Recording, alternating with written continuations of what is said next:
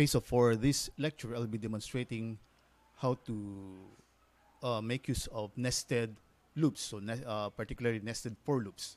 So I will be creating some sort of a multiplication table, but maybe with a little interaction with the user. So let's now start. So first, I'm going to create the project. So Java with Ant, Java application. So I'll just click next.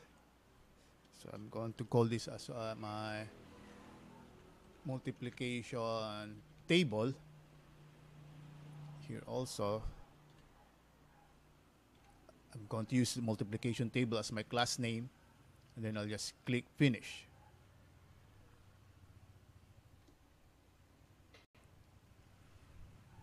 So I have here now my main program.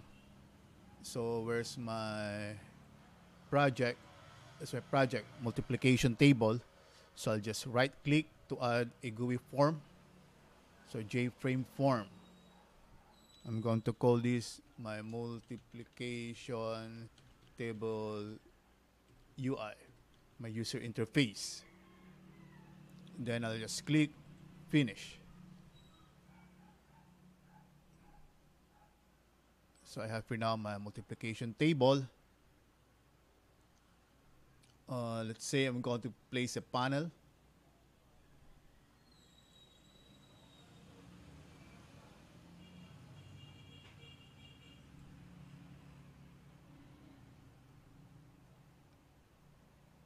And then I'm going to place borders to my panel titled border.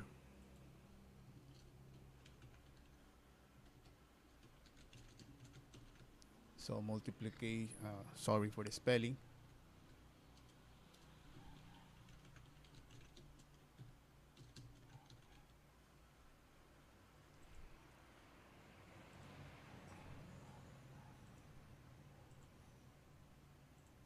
So there's my panel. I'm going to place a label below.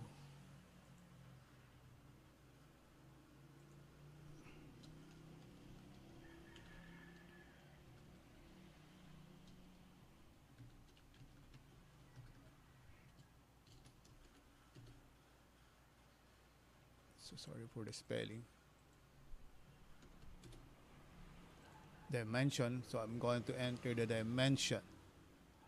Let's make it quite a little bigger. Then I'm going to place here a text field. Also with a size of 14.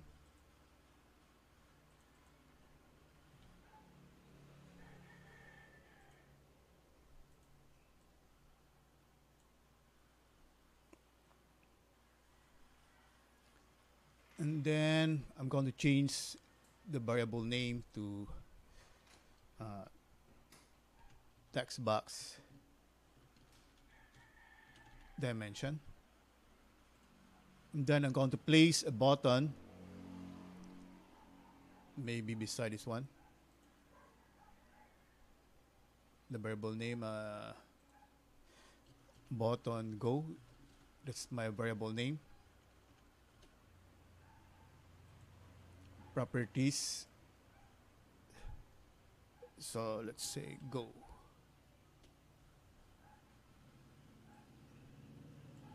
So that's my, I have here a label, a text box, and a button. And below, we're going to place a text area.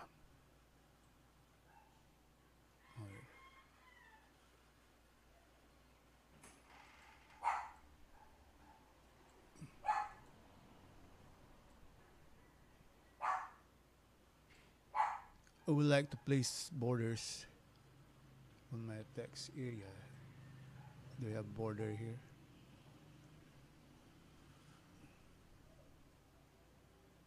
Yeah, border. I would like to place a line border. And I would like to change the thickness to 2. Okay, so that's my border. And I would like to place a button below here. That will be my close button.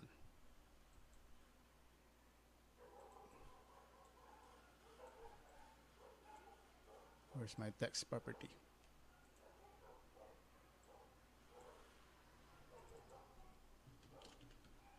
So that's my close button. Before that, I would like to change also the font for my text area, so that I'll be using a monospace font. So I'm going to use Consolas, and maybe with a size of 14 also. Okay. So first, I'm going to write my code for my close button. So I did not change the name property. So this dot dispose. So that will close my form. So back to design. Now the go button. So I did not change this one. This is J text area. So this is J text area 1. That's the name of this unit. But this one is TB dimension. And this one is BT and go. Okay, so that's my button.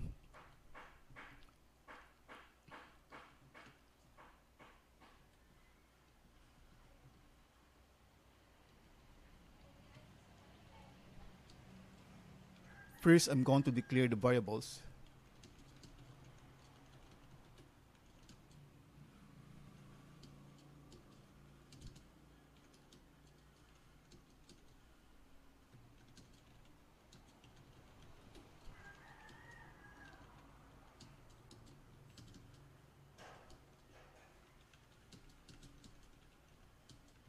So I row and I column will be my controlling variable for my loop. So I row will be representing the rows of my table, and I column will be representing the columns of my table. And so let's say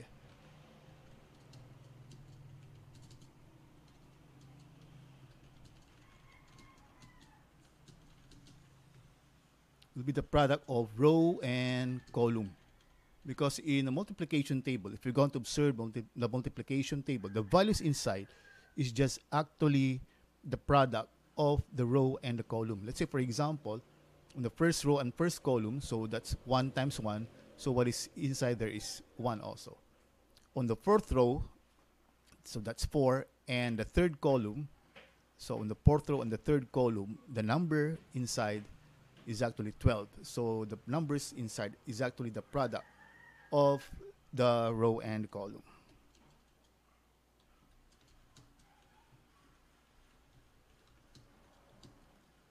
So now let's get the dimension. The dimension will be coming from the text box.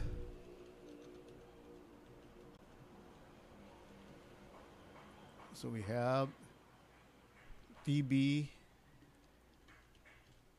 dimension that get text. So we get whatever is inside the text box, the text property, and then we convert that into an integer using integer that parse in, and that will be the dimension of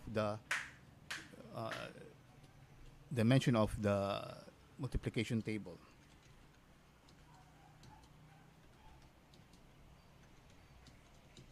And then first, if we're going to generate the output, we first generate it inside the string and then assign that to our JText area.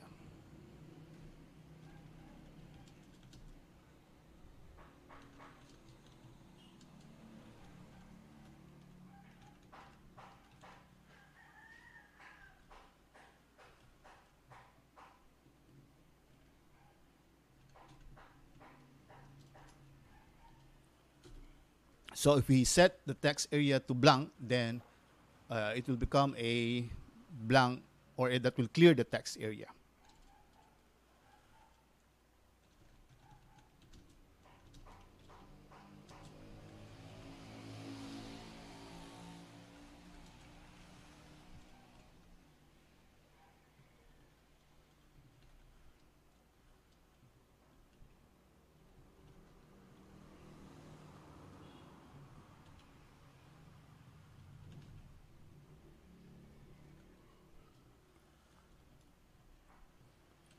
So this will be my outer loop.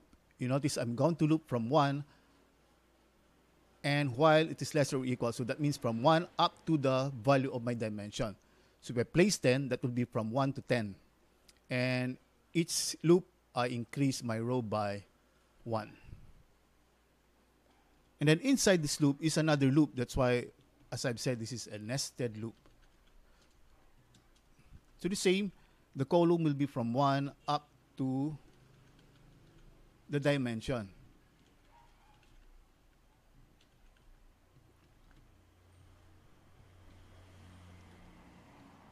So the column will also be from 1 up to the dimension.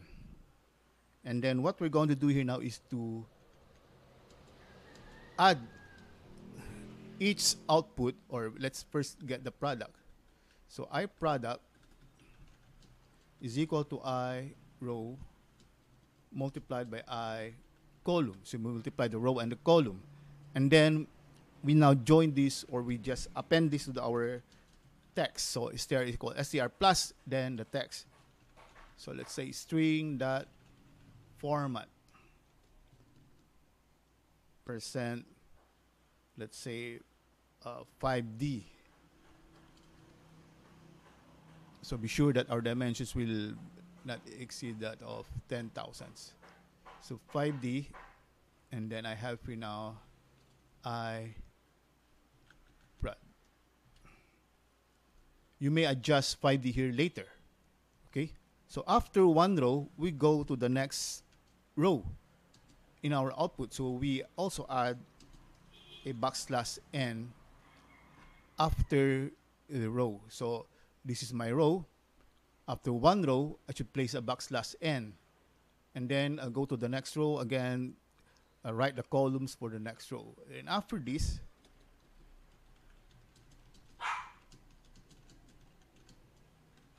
so I have here j text area 1 dot append, and then here is string str. So that will be my output. So let's have a review. So I have here the row, column, and the product, which will be the product of row and column. Then dimension will be coming from my text box, and we have strings. First we clear, then we loop for the row, loop for the column. The column is inside the row, so it will be from 1 up to the dimension, 1 up to the dimension. As I've said, a multiplication table, the values inside are just product of the row and the column. So we multiply the product, and then that is what we join our string. And then here. So after each one row, that is displaying all the columns in one row, we go to the next row. So our display, we have to place backslash n. And then let's go back to our main program. So in our main program, we have to instantiate our form. So our class name for our form is multiplication table UI f.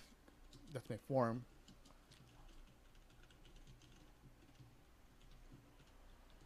That's my constructor.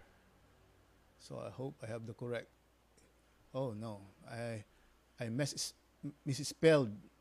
So it's instead of table, it's tabale. So I'm going to use tabale here. So sorry for the misspelled class name.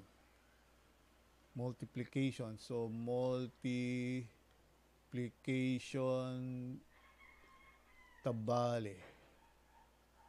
UI. What did I misspell here?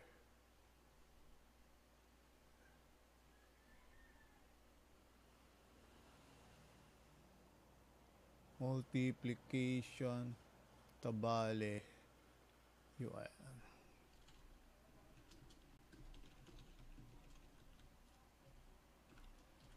So let's check. Do I still have? Let me first clean and build.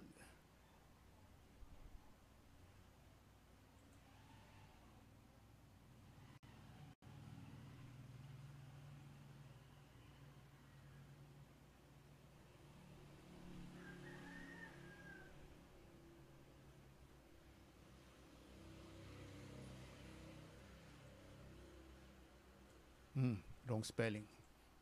Sorry. So we run the program.